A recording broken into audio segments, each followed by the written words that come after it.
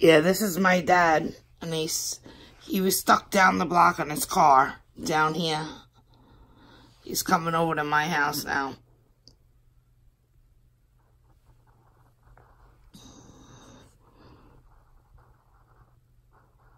That's my house next door that snapped off.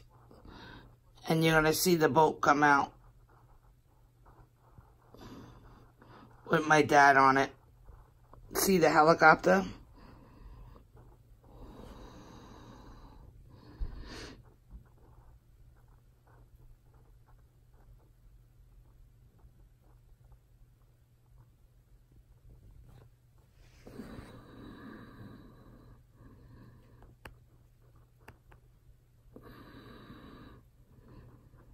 We were rescued before him from those stairs, that white fence.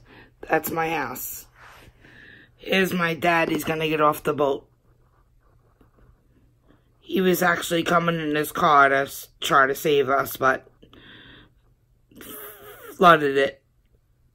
And he had to break out, and a guy on the corner threw him a rope and saved him off the hood of his car. That's my dad right there.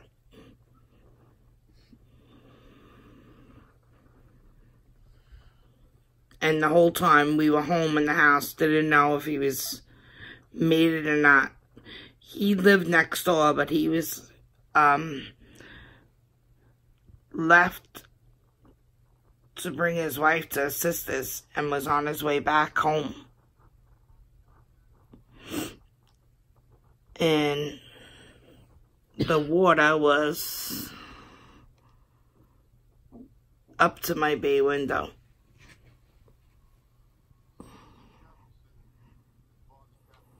The full extent of the ruin caused by Sandy is only now coming into focus. So let's go to ABC's Dan Harris, our colleague, who is in Staten Island tonight. Dan? Terry, good evening to you from in front of what remains of a neighborhood restaurant here. The people in this area say they were hit by a sort of tsunami. In many ways, it was a secret tsunami because the vast majority of the media attention has really focused on the Jersey Shore and also lower Manhattan. So today we decided to travel here to Staten Island to see for ourselves this hidden pocket of utter devastation. We woke up this morning to alarming images out of Staten Island. People being plucked off their roofs 2 days after Sandy in scenes reminiscent of Katrina. Also reports of a desperate search for 2 children swept away from their mom in the storm surge. And then word that the death toll had nearly doubled to 14. It was becoming clear that Staten Island, a sleepy enclave best known as the namesake for the famous Staten Island Ferry, was a world away from the rest of this city, which today was getting moving again. So we hopped in the car outside of our office in Manhattan, expecting a journey that would be made very difficult by the city's maddening post-storm gridlock. Instead, the real problem became getting gas. We drove around northern New Jersey for hours, encountering interminable lines and frustrated people. It's activated. That storm did a thing.